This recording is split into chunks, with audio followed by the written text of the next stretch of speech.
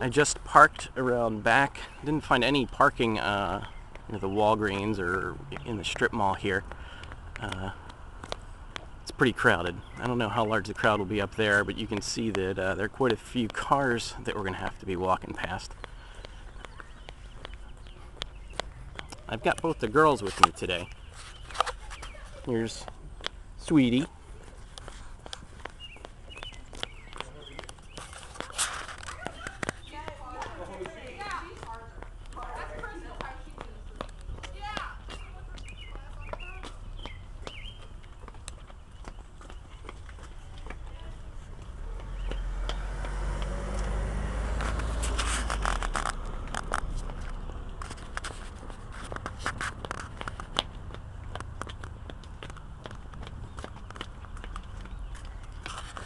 Okay, you can see a news van off in the distance there.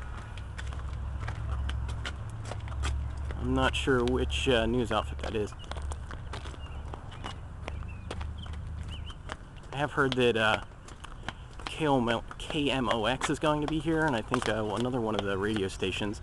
I saw a couple of news vans coming in, so I would expect to see some TV coverage of this.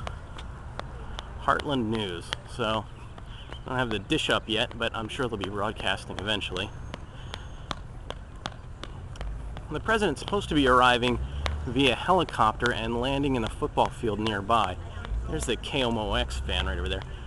I don't know if we'll be able to get any good shots of him coming in because of the cloud cover.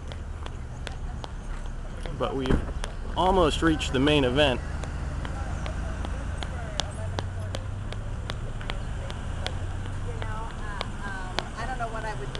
Because I don't have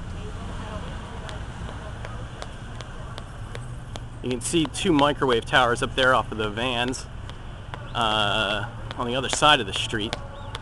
KPLR TV is one. I think the other is the Fox affiliate.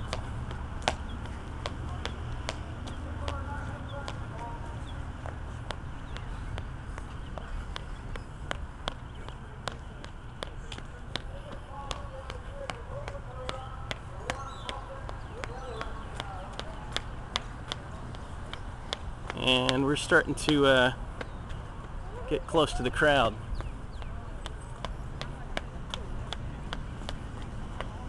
I sure pity anyone who is trying to shop at the Walgreens here, but parking's going to be difficult. They want total control over us.